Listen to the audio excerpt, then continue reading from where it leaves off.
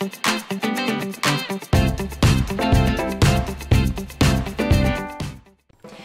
this video, we're going to discover how to factorise quadratics. You should already know that quadratics are expressions with x squared as the highest power. We discovered how to factorise into a single bracket in this video, and that factorising and expanding are just the opposites of each other. Factorising still means to put into brackets, but this time we're looking at two brackets. Each bracket is a factor. So how do we do this? Let's have a look at an example.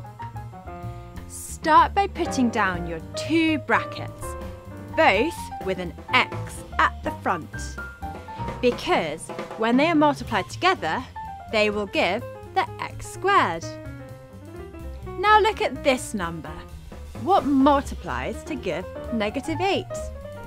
2 and 4 and 1 and 8. Now, which combination of those add to give -2? +2 minus 4 gives us -2. So put those numbers into the brackets. X plus 2, x minus 4. It's really important to check yourself, so just quickly expand the brackets to make sure you factorise correctly. So here's two for you to do. I'll leave the steps on screen as a guidance. Pause the video, factorise the quadratics, and click play when you're ready. How'd you get on?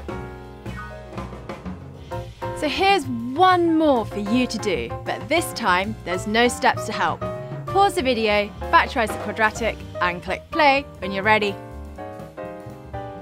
Did you get it right? So there we have factorising quadratics, when the coefficient in front of the x squared is 1. These are called monic quadratics. If the coefficient in front of the x squared isn't 1, they're called non-monic quadratics, and we'll discover how to factorise those in another video.